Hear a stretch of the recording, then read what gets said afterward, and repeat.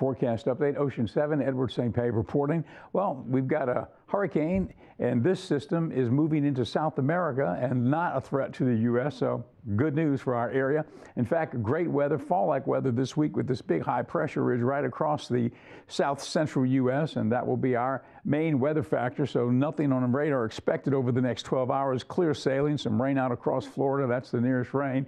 Clear skies for tonight for the Ocean 7 viewing area, a low of 43, northeasterly winds at 10.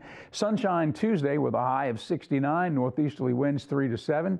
And looking ahead at Wednesday, sunny and 72, mid-70s and sunshine Thursday and Friday, upper 70s for Saturday, and mostly sunny skies for Saturday. Only a slight chance for showers. It looks like pleasant weather, fall-like weather all the way through the end of this weekend. So this is one of the nicest weather weeks we've seen in a while. Edward Saint Pé, Ocean 7 weather.